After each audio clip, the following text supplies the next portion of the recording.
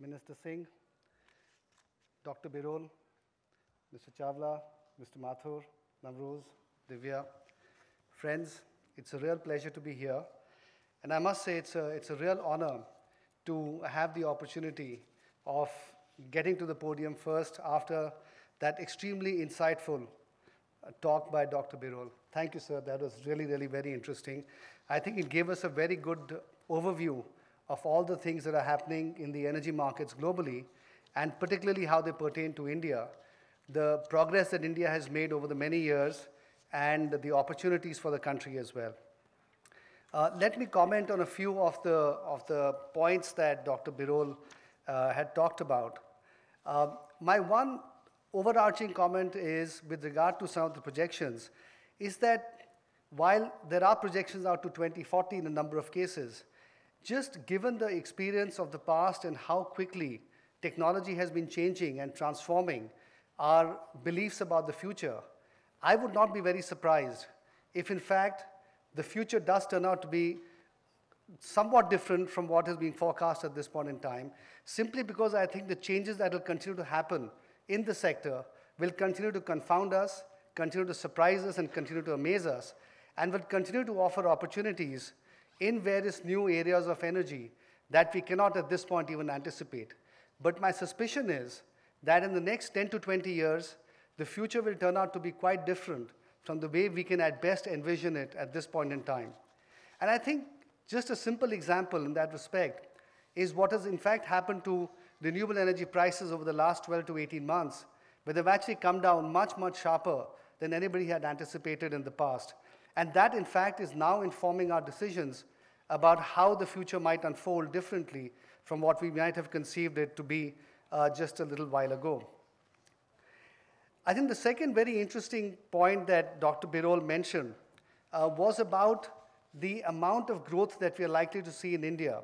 And he mentioned that we might, by the year 2040, add another Europe to our overall energy production basket.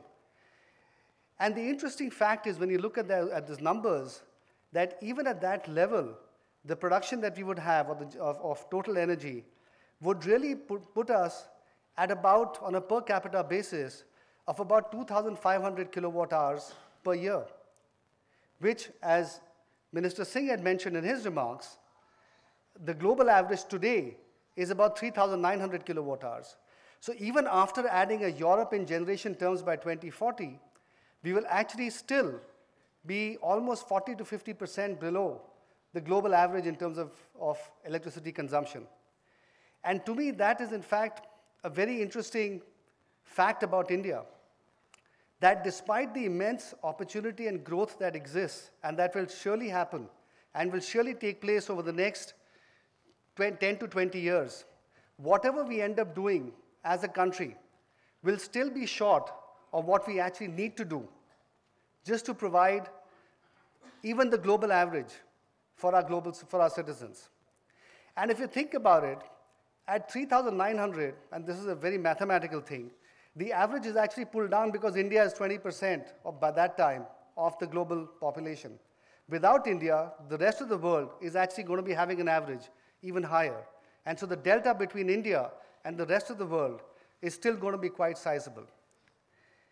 And so the reality is that we operate in a country, we are in a country, we do business, some of us, in the country, we make policy in a country which has tremendous, tremendous opportunity.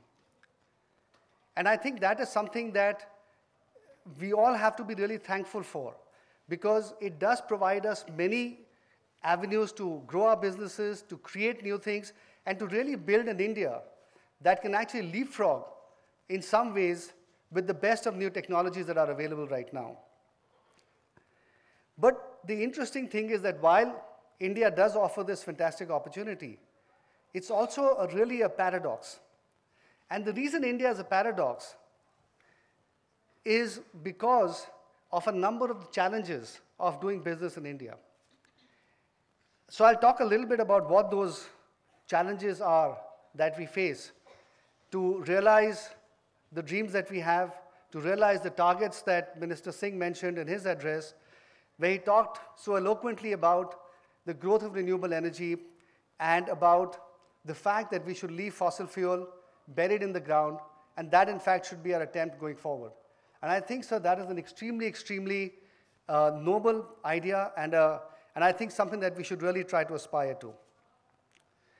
In terms of the specific issues of the challenges that we have to deal with in trying to make sure that we are able to realize the challenges that we have of creating all of this extra capacity, I think the first one that I would list out, and the first one, which is also perhaps the most important one, and also perhaps the most controversial one, really, and which Dr. Birol alluded to in his last page of his presentation, is the issue of government policy.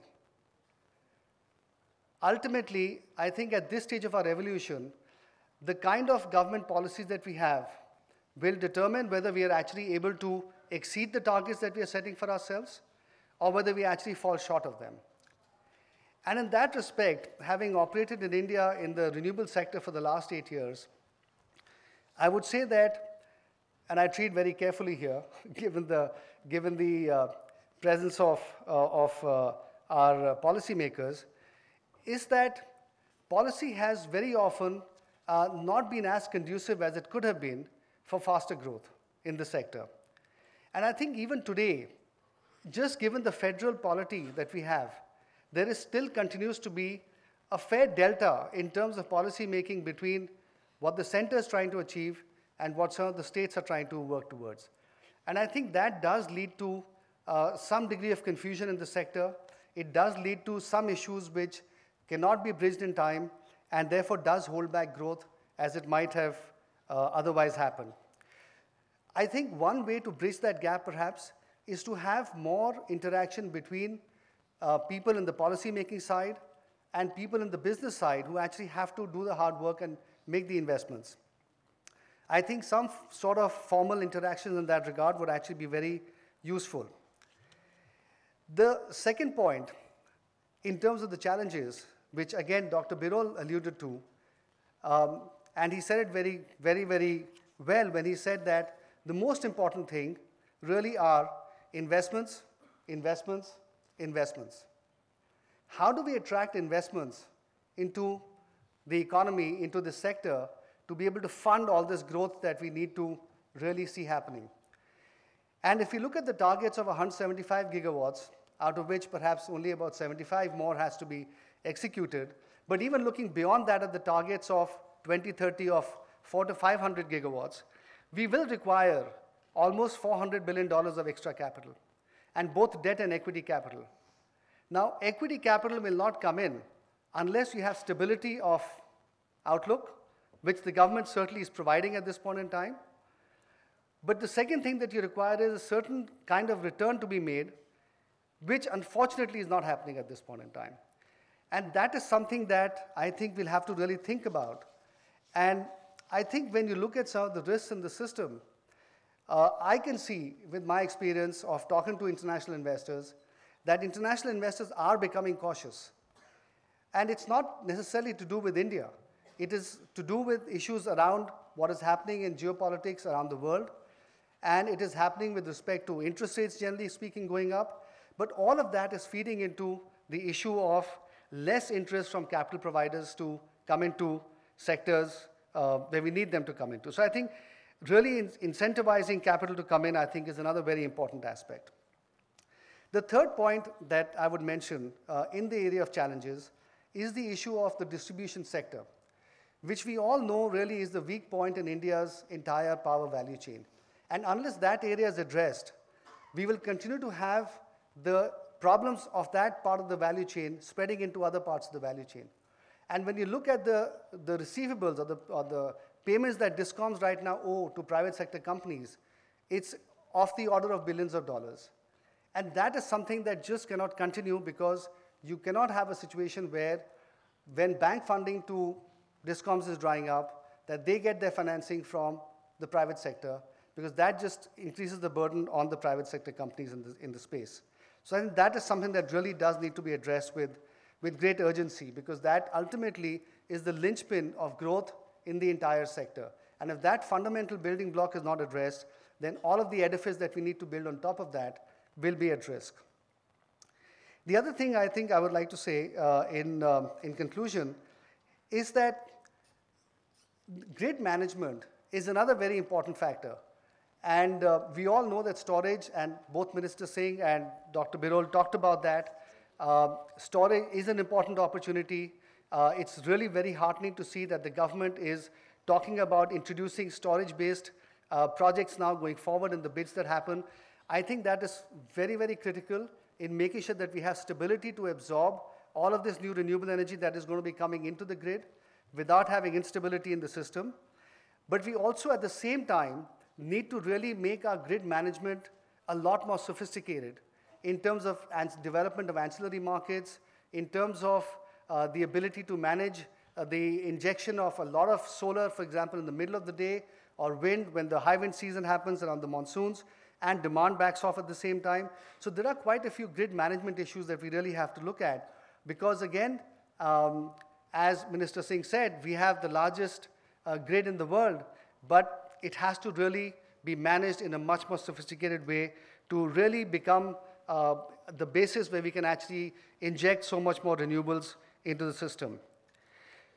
I'll stop there, but the last point I would like to make, which Dr. Birol again did touch upon, is the issue of climate change.